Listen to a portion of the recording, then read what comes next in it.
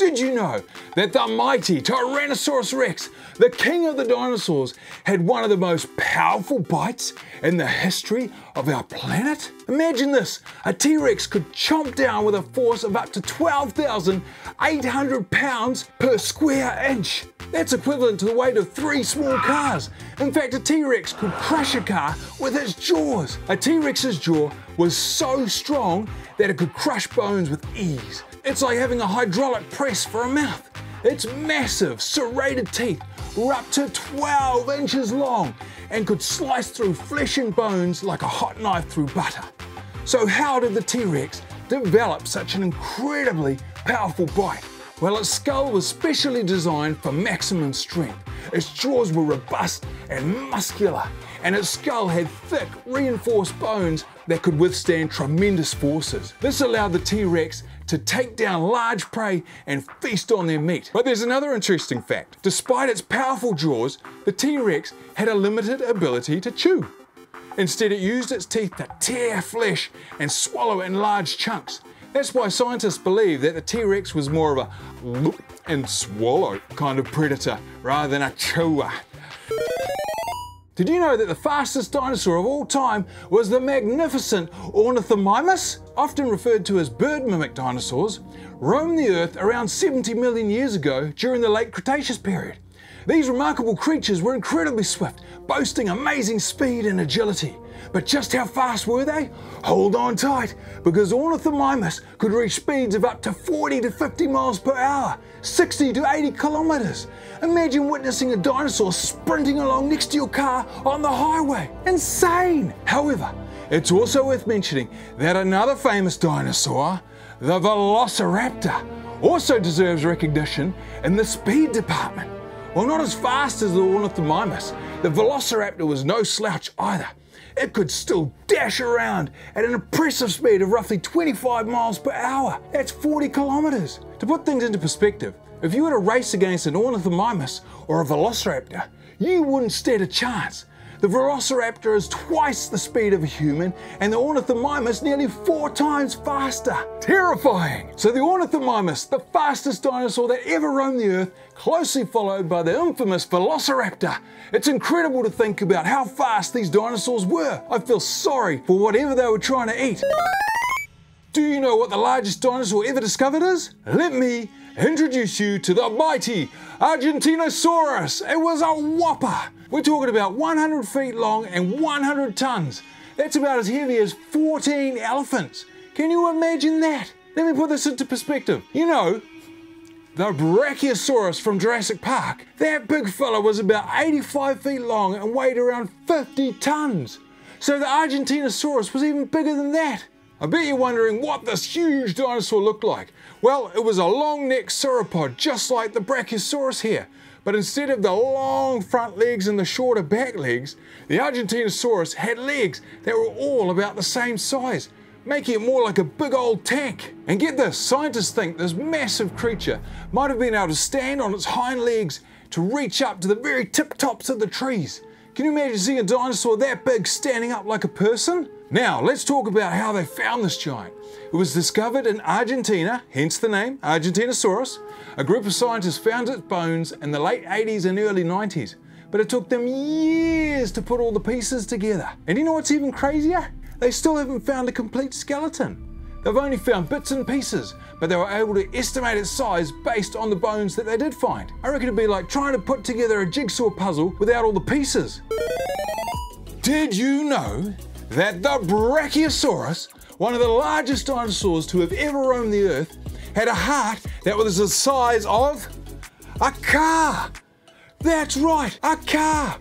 The Brachiosaurus, with its long neck and its enormous body, had a heart that was absolutely massive. In fact, it was estimated that its heart weighed around 600 pounds or 270 kilograms. That's about the same weight as a small horse or a fully grown gorilla. To pump blood throughout its gigantic body, the Brachiosaurus needed a heart that was powerful and efficient. Its heart had to be strong enough to circulate blood up its long neck and down its massive tail. But how did such a massive heart function? Well, just like our hearts, the Brachiosaurus heart had multiple chambers. The chambers allowed for the efficient flow of oxygen-rich blood to every part of its huge body. Can you imagine having a heart that big? That's insane! But here's another thought. The next time you're out, there you go, Jurassic Park in the family car going for a drive, just remember, you could all fit inside a Brachiosaurus's heart. Oh my God! There was a time when people believed the Stegosaurus had not just one, but two brains. Yes, you heard me, 2 brains. But let's find out the truth. Initially, scientists thought that this prehistoric creature had a primary brain in its head, just like any other animal. However, they hypothesized that a second brain was located in an unexpected place, the Stegosaurus's butt. What? This myth spread like wildfire, capturing the imagination of many. The idea was that the additional brain helped coordinate the movement of the Stegosaurus's hind legs, tail, and spiky plates. It sent neurological shockwaves through the prehistoric community. However, as scientific knowledge advanced, researchers began to question this fascinating claim. They conducted intense studies, examining fossils, using modern imaging techniques to unravel the mystery. The truth turned out to be far less exciting. The small cavity structure in the Stegosaurus's hip area was not a brain at all, but rather an enlargement of the spinal cord, known as the sacral enlargement. Scientists now believe that this enlargement served as a nerve center, aiding in the coordination of the hind limbs and the tail. It was an important feature, but not an additional brain. So although the idea of a dinosaur with 2 brains seemed crazy, the truth is that the Stegosaurus had just 1 brain located in its head, just like any other animal. What is the smallest dinosaur ever discovered? The Oculodentavis was first discovered in Myanmar in 2019, and at first, scientists thought it was a bird because of its beak. But upon closer inspection, they realized that it was actually a dinosaur, and a teeny tiny one at that. This little guy was only about the size of a hummingbird, and it had a mouth full of razor-sharp teeth. That's right, a tiny dinosaur with attitude. But here's the really funny thing about the Oculodentavis. It's so small that scientists actually thought it was a fake fossil at first. That's right, they thought someone had just made it up all as a joke. But nope, after some investigation, they realized that it was the real deal. Now, as you can imagine, a dinosaur this small probably didn't pack much of a punch, but it did have one trick up its sleeve. It had eyes that were bigger than its brain. Its eyes were so huge, they took up almost its entire skull. So what was the point of having such big eyes? Well, scientists think that the Oculodentavis might have been a nocturnal hunter, using its huge eyes to see in the dark and catch its prey by surprise. But regardless of its hunting tactics, I can't help but laugh at the thought of a dinosaur that's so small it's almost cute. I mean, can you imagine a T-Rex trying to hunt this thing down? It would be like trying to catch a fly with a sledgehammer. Did you know that the iconic velociraptors made famous by Jurassic Park were actually covered in feathers? That's right.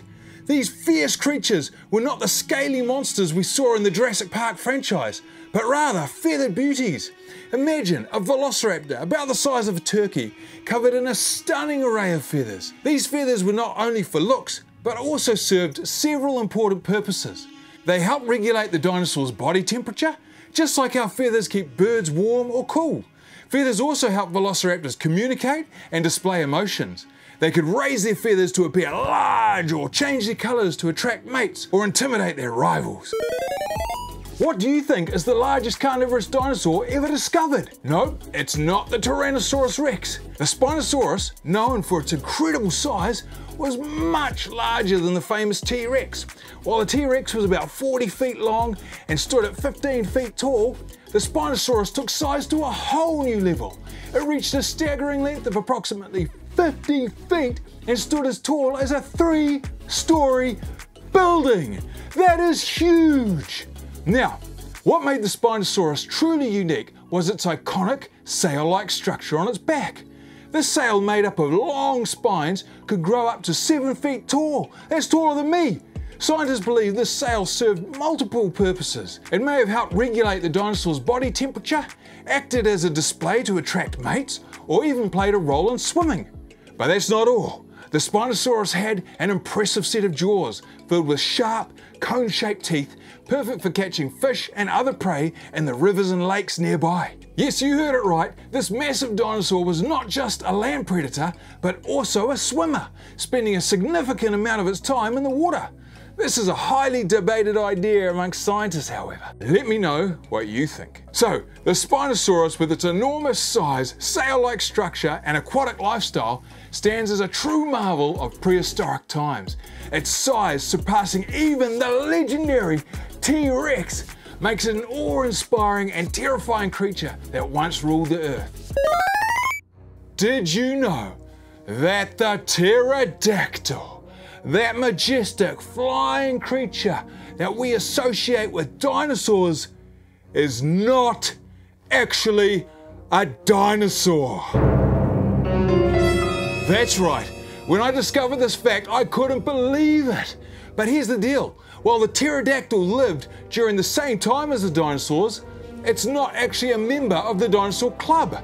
Think of it being the cool cousin who hangs out with the dinosaurs but has a slightly different ancestry. Pterodactyls were actually a type of flying reptile, not a dinosaur.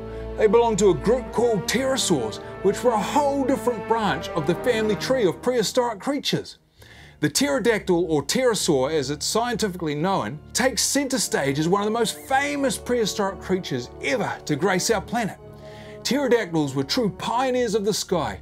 They had hollow bones, a bit like modern birds, which made them lightweight and perfect for flight. And those wings, they were made of thin, leathery membrane, creating a magnificent spectacle in the ancient skies. So the next time you're watching Jurassic World Dominion and you see a pterodactyl, don't confuse it with the dinosaurs. Give it a round of applause for being a flying reptile that ruled the skies long before birds existed. Did you know dinosaurs were full of air? Scientists believe that dinosaurs were full of air, literally. They think they had air sacs. Imagine a T-Rex or a Triceratops for a moment.